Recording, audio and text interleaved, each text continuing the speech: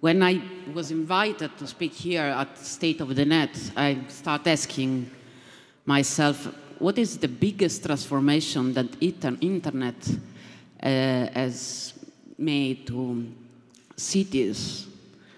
And what I think is that what we are facing now is a big transformation on long-term processes. This is the biggest change on public policies. What is happening is that urban transformation is becoming day by day similar to an art process.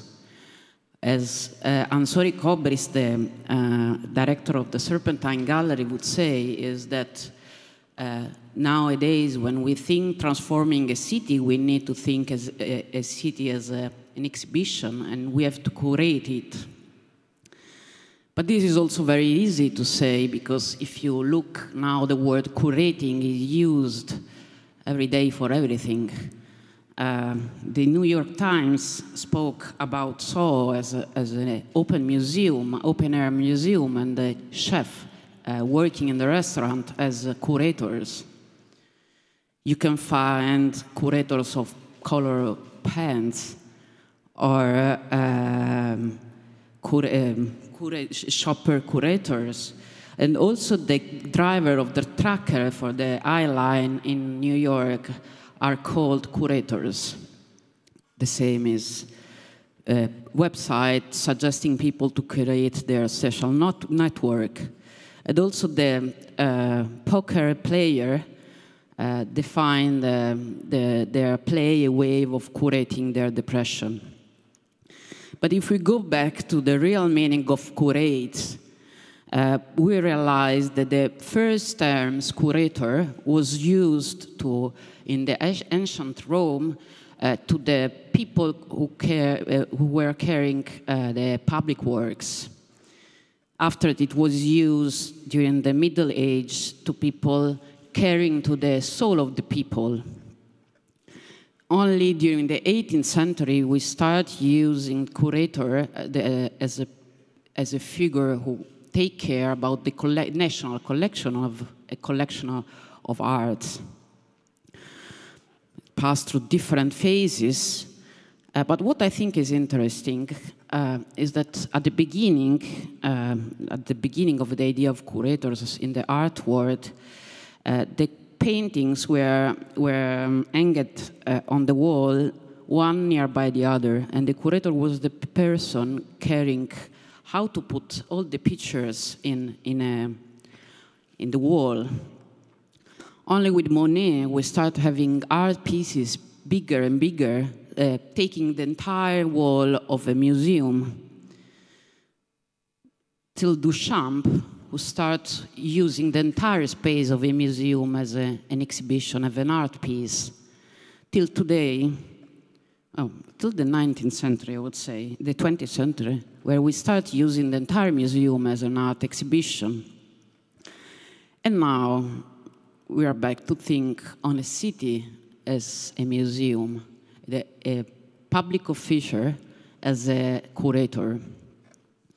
This obviously is related to the number of information and the speed of information going around in the world. And this is in some kind the effect of internet. But this is also creating a big crisis inside politics, for example. Politics is not anymore able to think on a long-term vision, to work on a long-term process that a city needs. But so from one side, we have politics, politicians speaking about slogan, but without being able to really think on what to do. And the other side, we have very old and boring politicians unable to communicate what they are doing. So what we tried, what I brought to you is 3 examples of 3 projects I have made in Mantova. And all the 3 of them were reflecting on how we can build a long-term process, but finding a way inspired by, for example, the art world, to communicate what we are doing day by day and to make like a long process interesting. The first one was about new lights for Mantua. It's a space, this is a complex designed by Giulio Romano. Giulio Romano was like a scholar of Raffaello. It is a really big and interesting building, and it was abandoned. It's a public building. It was abandoned, and it was put on the list of selling buildings for 200,000 euros. When I arrived, I said, okay, I'm gonna buy this building. I'm gonna make my own apartment inside. Obviously, it has a lot of problems of structures and people living inside, drugs, people selling drugs around, and the citizens is changing completely the way of using the city and going through another part of the city. We are in the center of the Mantua. When we arrived, the mayor told me, okay, you have to solve this problem, but you don't have money, and but we have to explain what you're doing. And the first idea I had, I realized that people the people forgot this part of the city. It's like a body, you know? When you cut a hand to a person, he can survive. He's gonna forget that he doesn't have the hand. He's gonna think he's with all his arms. And the city is the same. If we have a problem in a part, citizens is gonna find their own solution, even if politicians are not able to make a transformation. So the first step was to bring back this part of the city to the imagine of the citizens, to make the citizen conscious that they have a part of the city that they were forgetting. So we just decided to put light in the building, a temporary project. We spent 70,000 euros, and we put a boat on the river, because from the Second World War, anyone was going on the river. So we just brought people back on this part of the city. And this was so successful. Obviously, with the light, we stopped the people selling drugs, changed the zone. There were more people passing, so more control in the city. And the project was so successful from the city and so requested from the citizens that we found a foundation to put the money and make the restoration of the building. This is a 4 years process, but we made the process visible to the citizens, and they were happy to wait and to understand what was happening. The second one is Arcipelago di Occono. Mantova is this small city, and the water from Mantova is surrounded from 3 lakes. But the water coming from the Lago di Garda arrive in Mantova polluted. And this is not because the industrial area, but is because the allevatori, non so come si dice, come? Farms put material in the water. And, but from Lago di Garda to Mantova, we have so many small cities that politicians are not able to make a unique discussion and to put these people in jail, because it should be easy. So we realized that the first way of changing the situation and to start a long process was to bring the consensus of the people, to bring people back on this part of the lake and to make them asking for a resolution of the problem. Because without people, we couldn't, and just with politics, we couldn't solve the problem. So we created a stage on the lake, and we gave the stage, we started using the stage as public piazza. We just gave to the people. We said, please come and do what you want. We just organized the opening with the orchestra of Mantova playing. The second year, we put also a direct connection to the river, and we just gave, for the first day we put a piano, and for the rest we gave to the citizens, and we let them use it as a square. And for the first time they look at the city from a different point of view. They start thinking on the lake as a part of the city and as the city as a part of the landscape. Obviously, this is a really long process. To clean the water, you need years and you need a lot of money. But there is no reason to clean the water if the culture around the water and our world is not going to change. So we have to start to change in our mentality. And we can do it just only involving people in the process with really simple gesture. The third project, this is all photos of the opening. There was all the city coming to visit the space. It was a temporary stage. There is no anymore there now. This is also a video anyway. And the third one is related to Google. We decide Mantova has a big problem because it's a historical city, it's super nice, but tourists do not stop to sleep in Mantova. They go to Padova or to Parma or to Milan. So we need to increment the tourism. So we decide to start with explaining all the all the culture that we have in the city, because generally people know just Palazzo Te, Palazzo Ducale. So for the first time in Google Arts and Culture, we presented it as an entire city, and we collect all the institutions together. We put all the heritage in online. Obviously, it is not only an issue of spreading the knowledge and to share knowledge. That we have books, for example, in Biblioteca Teresiana that are not accessible, even if you are inside the bibliothèque, because they are too old. So we put back them accessible to all the people.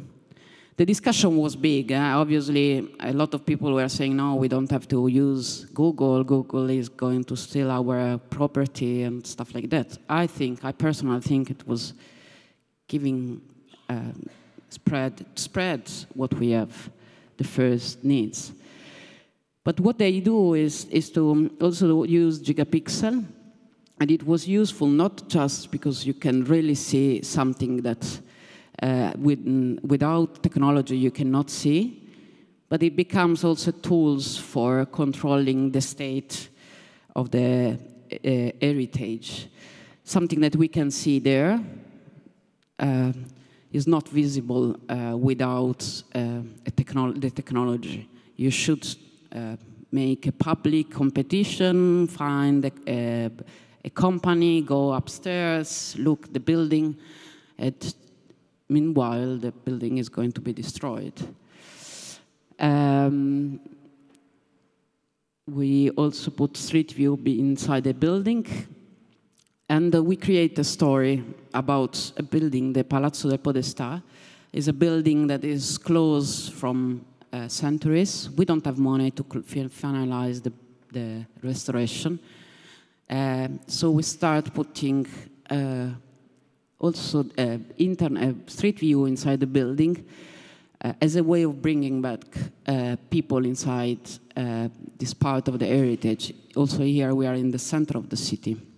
This was useful not only to make them see some new discoveries, some new paintings, but also to convince the Prime Minister to give us more money and to finalize the restoration.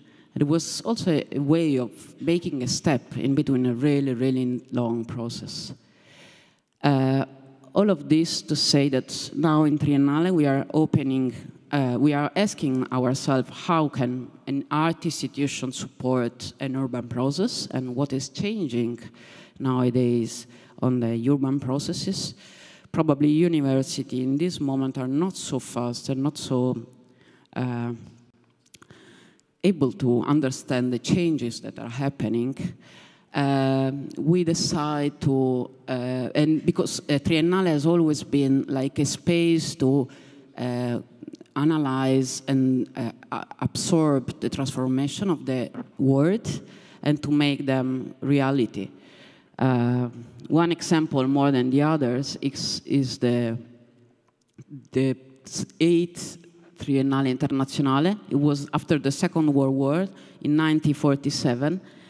In occasion of the Triennale Internazionale, the institution built a new neighborhood on the periphery of the city. The idea was to work and to put together the top level of architecture to analyze the needs of the people and to recreate the national identity starting from architecture. This institution has always thought on the urban transformation. Another example that I really like is this one. In 1986 was the beginning of globalization. And the people start, and the institutions start discussing about the domestic space. So it started to go back from the city to the individual space. And the reflection was how the individuals can face a global reality. And we had a really interesting example, like Il Teatro Domestico di Aldo Rossi, building a theater like an apartment inside the institution represented as a theater, or the artist apartment, or the nomadic apartment. So what we are trying to do is to create a research center now together with the municipality. It's going to be a center to analyze, to analyze what is happening, it's going to be analyzed what is happening in the city, but also try to create a kind of international research around the world to support the public transformation. I would like just to spread the message that the Triennale is an open space, and we would be happy to welcome all of you and the state of net to reflect in Triennale and to go ahead with the reflection of these days all together. Thank you.